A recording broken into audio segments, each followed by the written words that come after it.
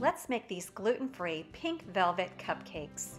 First, you mix the wet ingredients of buttermilk, coffee, an egg, and some vanilla.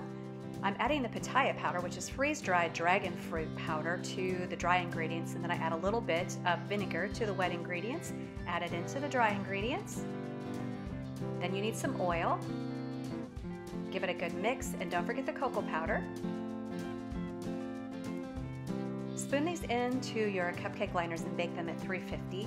While they're baking, make the icing. The icing is vegan cream cheese or regular cream cheese, butter, powdered sugar, and some more of that gorgeous pitaya powder. It's going to have a beautiful pink color.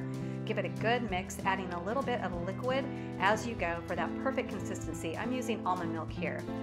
As soon as it's done, you can put it into a piping bag or just spread it over the cupcakes, but I find the piping bag easier. Decorate as you will and enjoy your gluten-free pink velvet cupcakes.